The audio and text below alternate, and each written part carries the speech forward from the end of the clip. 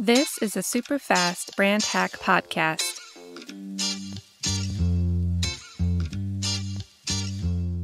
Hi, and welcome to today's episode where we're going to be discussing how you can boost your LinkedIn presence with SEO tools for articles and newsletters, plus some other updates that LinkedIn has rolled out in 2023 so far.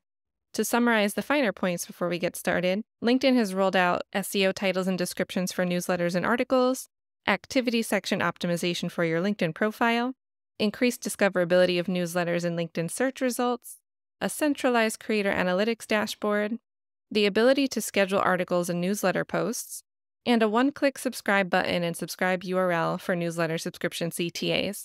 Let's dive deeper into each of these updates now. One of the most exciting updates that LinkedIn's introduced is the ability to customize the SEO titles and descriptions of your articles.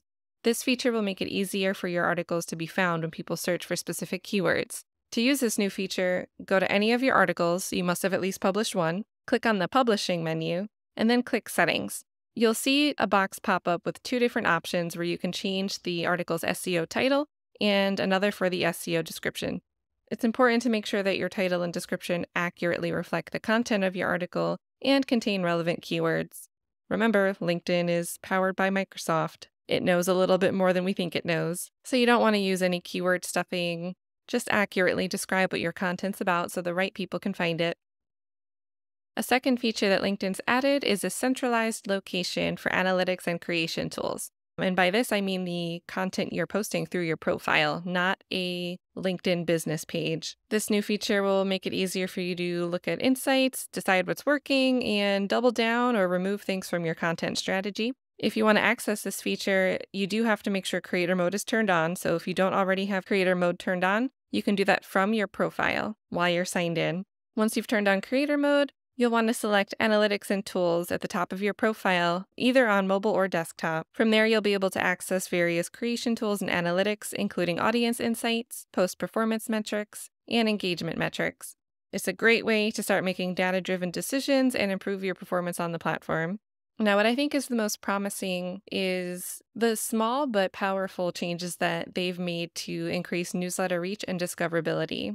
If you're a newsletter author or want to be one, you'll be excited to know that LinkedIn has added several new features that will help make your newsletters more discoverable and visible in addition to the SEO title and descriptions. It's now possible to schedule newsletter and articles.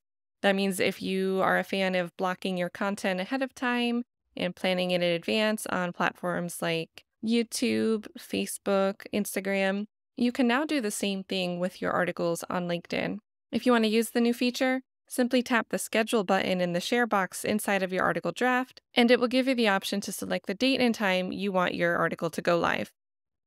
LinkedIn also wants to make it easy for you as a newsletter author to get your newsletter in front of the right audience, so they've created a one-click subscribe link and an embeddable subscribe button. Now, what this means when someone clicks it, they're not just going to go to a window that shows them your most recent article, it's going to prompt them to subscribe right then and there. They're going to be able to subscribe with one click. And it seems simple, but removing that one extra step, that one extra click, will, statistically speaking, greatly increase your conversions to subscribers. And this also means that people can subscribe to your newsletter without even being on the LinkedIn platform. You can embed the button or use the links on your social profiles and emails and anywhere on your website that you want to add a CTA.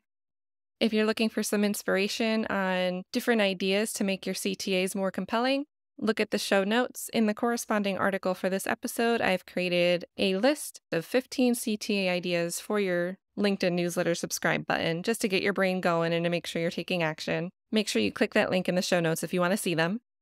And then one last thing, LinkedIn is enhancing newsletter discoverability by making them more visible in the search results. Though they haven't shared much detail on this, I have had LinkedIn articles indexed on Bing for many years already, but I've always found it a bit bulky to search for content within the native search on LinkedIn's platform. I expect that these improvements will be made to both the internal search feature and the discoverability of LinkedIn articles on Bing. With the advent of AI, search engines will be competing with each other to feature more first-person, authentic content. And a great place to derive that content is from the largest social network of professionals in the world.